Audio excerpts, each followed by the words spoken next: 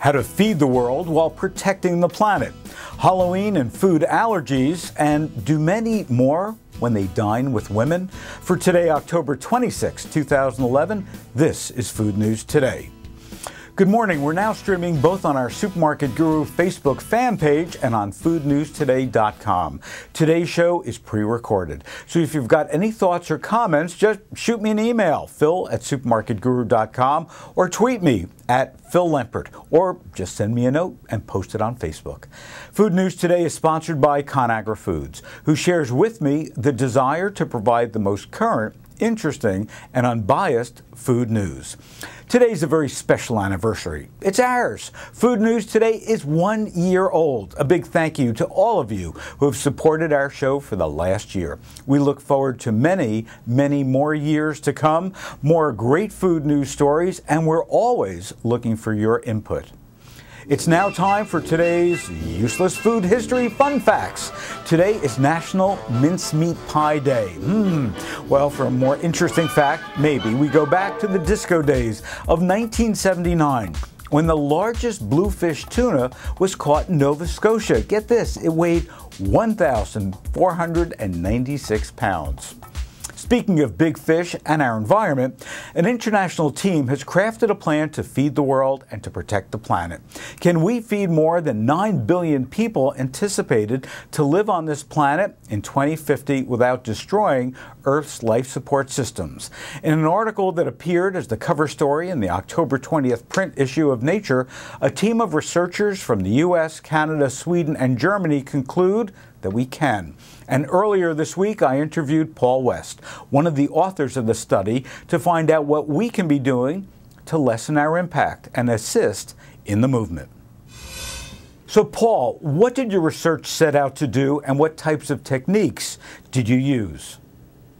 So what we aimed to do was to figure out if we could meet the food needs for a future population while at the same time sustaining the environment.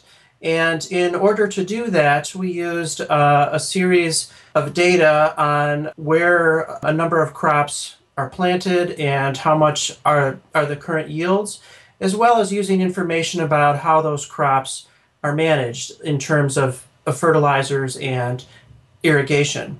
And so we then asked the question of, well, if we were to increase existing crop yields around the world on existing lands, how much would we be able to do it? So what was your most significant finding? What we ended up finding was that we're able to probably increase yields on existing lands for a variety of major crops by about 60%. And so that is good news. And then we also identified a number of other major opportunities for increasing food availability around the world, a number of which have been identified by others as well. We currently find that about 40% of food is wasted, and in a lot of developing countries that happens somewhere in between when the time crops are harvested and when they end up at the market. In industrialized areas, like in the US, we find that the majority of wastage actually occurs either in the supermarkets or in our refrigerators.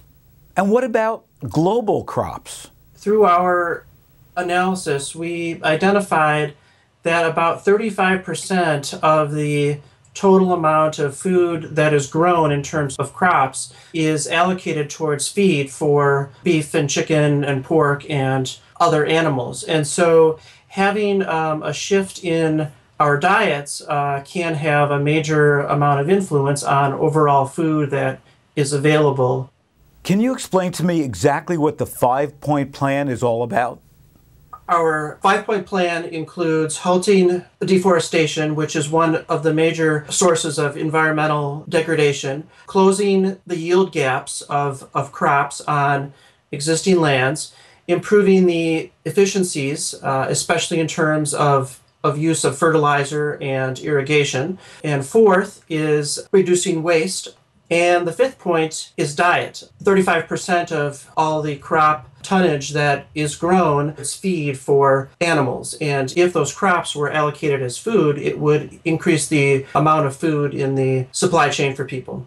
Thanks, Paul. It's a plan that all of us should follow. Our next story is a spooky one. It's about Halloween and food allergies. It can be said that most parents are affected in some way by food allergies, whether it's their child directly or their child's classmates.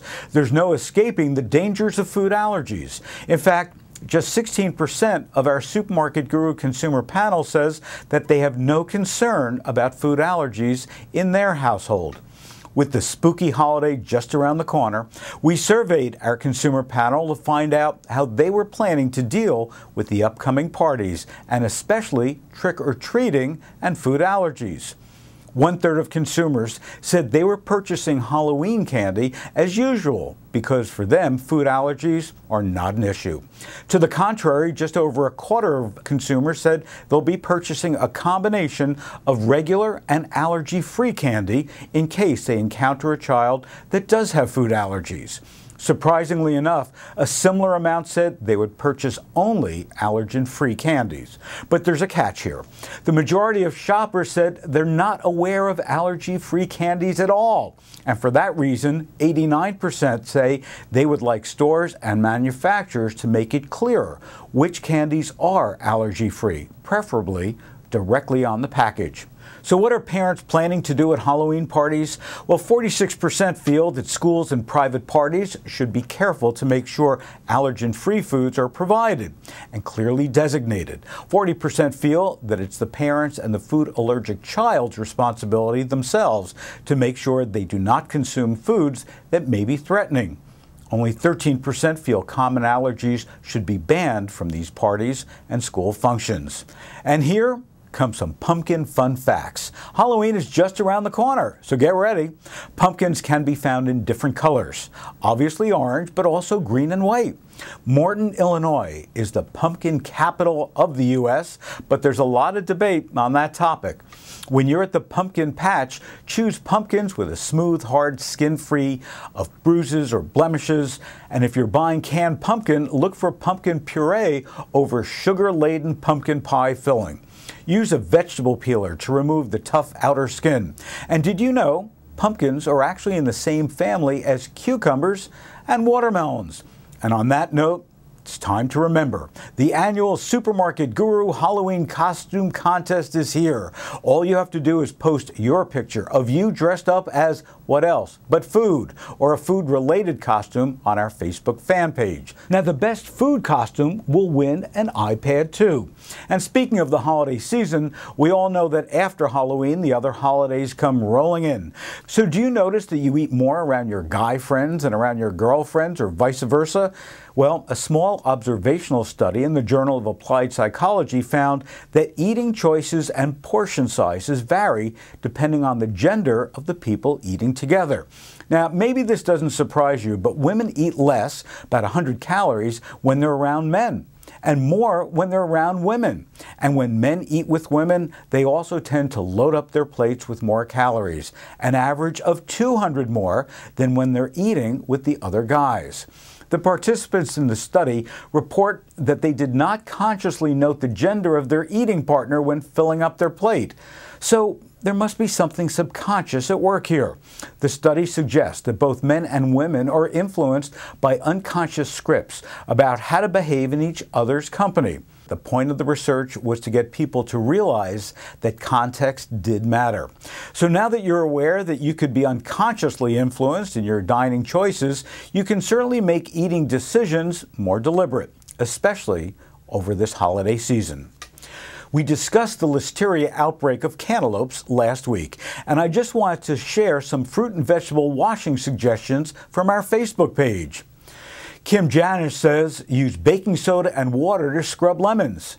Gets the waxy stuff off.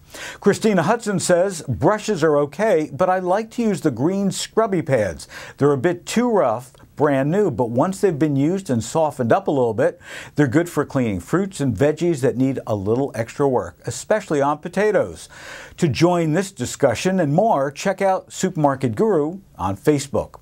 Well, that's our show today. Thanks for watching. Be sure to tweet me at Phil Lempert or visit our Supermarket Guru Facebook page and post your comments on any of today's stories. You can also send me an email directly, phil@supermarketguru.com.